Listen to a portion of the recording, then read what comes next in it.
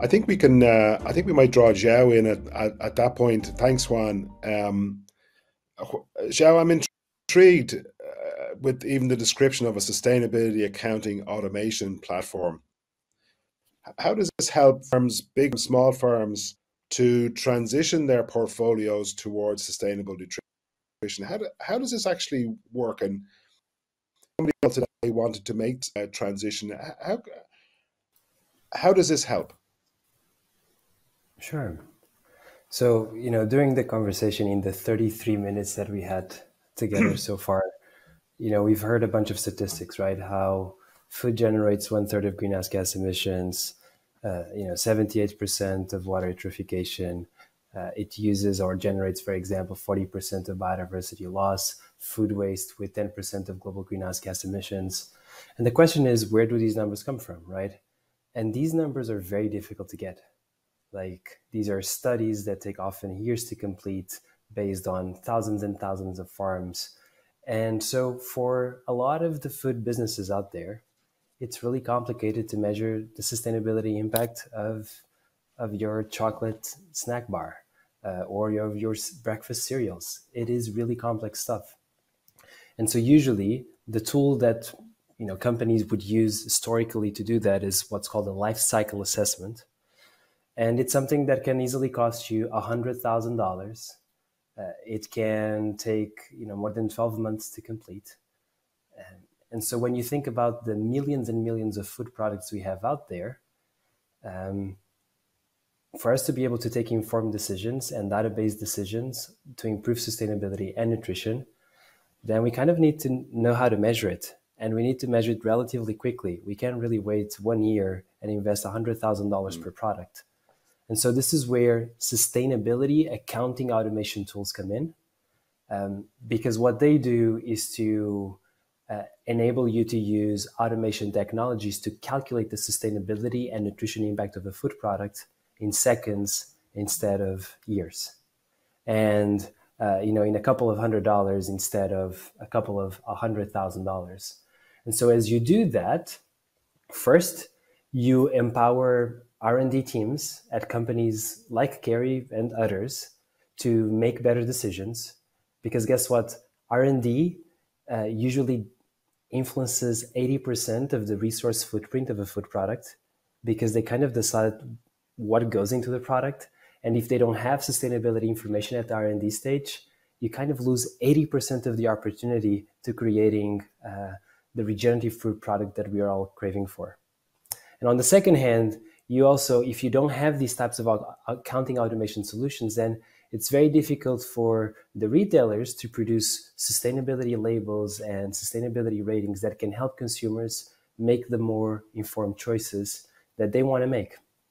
Here at How Good we're labeling 174,000 products in almost 20 countries all over the world. We've been doing this for 17 years.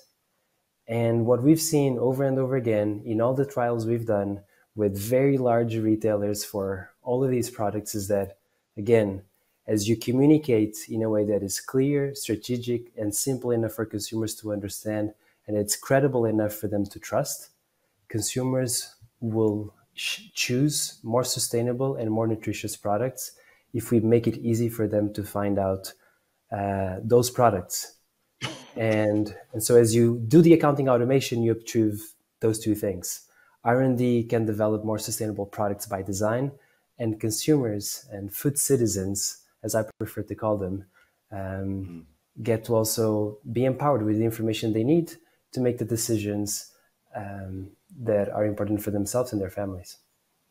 So in essence, we can communicate, we can identify and communicate very quickly the sustainable and nutritional criteria of whatever products are in our portfolio.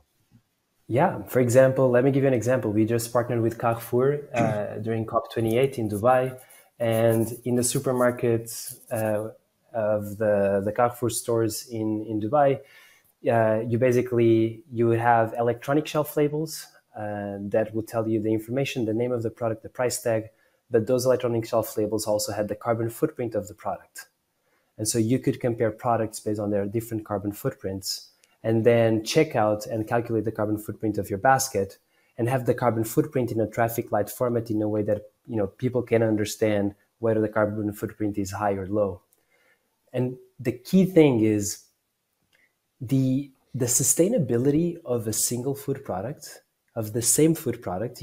Think, for example, beef can vary 50-fold depending on where the beef is grown, what types of agricultural practices was used, the types of feed that was used.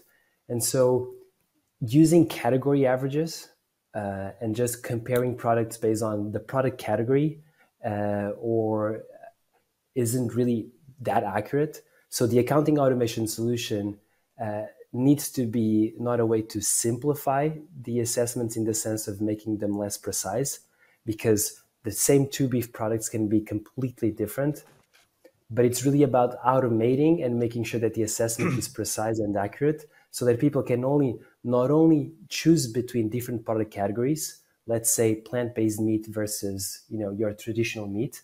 But if the person is really about meat, and meat is cultural, and meat is what they were grown into, then we also want to help them, hopefully, make better decisions within the meat that they want to consume. Yeah. Jack? Yeah, I wanted to build on that point because I think it's a really important one, using beef as an example, because one of the things that I think that we find is that the places where governments are sort of most likely to respond to consumer pressure related to things like beef production are, Europe, UK, North America, are more responsive to the consumer.